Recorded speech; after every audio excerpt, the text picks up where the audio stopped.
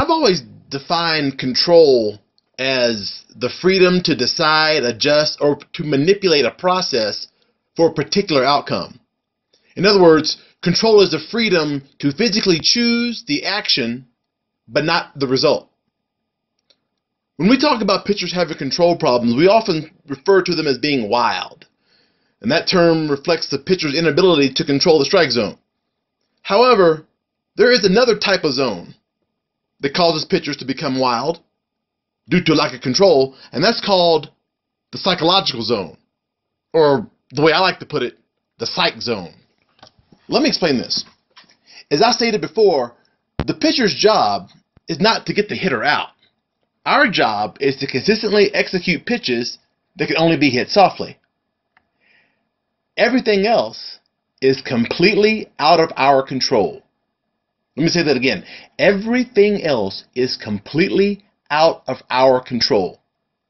If the ball is out of our hand, then the situation is out of our hand.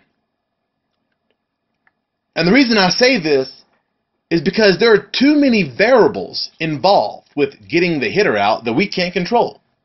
For example, the hitter has to swing the bat, the hitter has to hit the ball must go to someone, the player must field it or catch it, the ball must be thrown to the right base, the ball must be caught by the receiver before the runner gets to the base.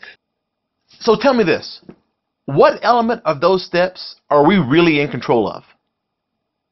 The problem is that many of us have a tendency not to believe that.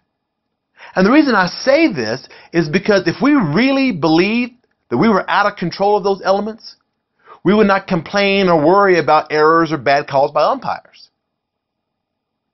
We must control what is in our control, because the minute we do not control what's in our control, then we're out of control. That only brings frustration, bad body language, overthrowing, mental breakdowns, and once those things happen, we have given chaos a formal invitation to the ballpark. Chaos is the operation of something without boundaries. No traffic lights or rules, the road would invite chaos. A fish out of water would invite chaos.